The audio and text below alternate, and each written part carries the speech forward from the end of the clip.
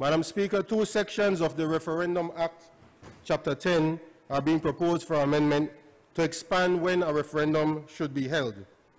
One, on any proposed amendment or repeal, whether express or implied, of the Petroleum Operations Maritime Zone Moratorium Act.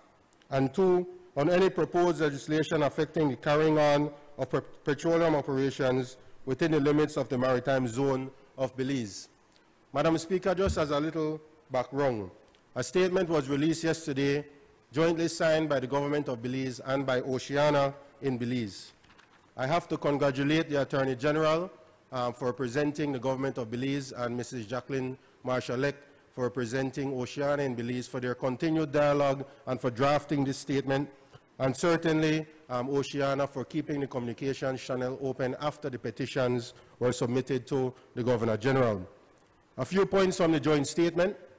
One, GOB confirms that there is no intention of amending or repealing the provisions of the Moratorium Act. We have to be clear about that.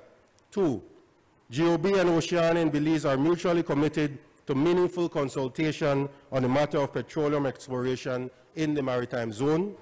Three, GOB and OCEANA in Belize remain mutually committed to meaningful engagement to focus on the many marine conservation challenges that require collaborative action.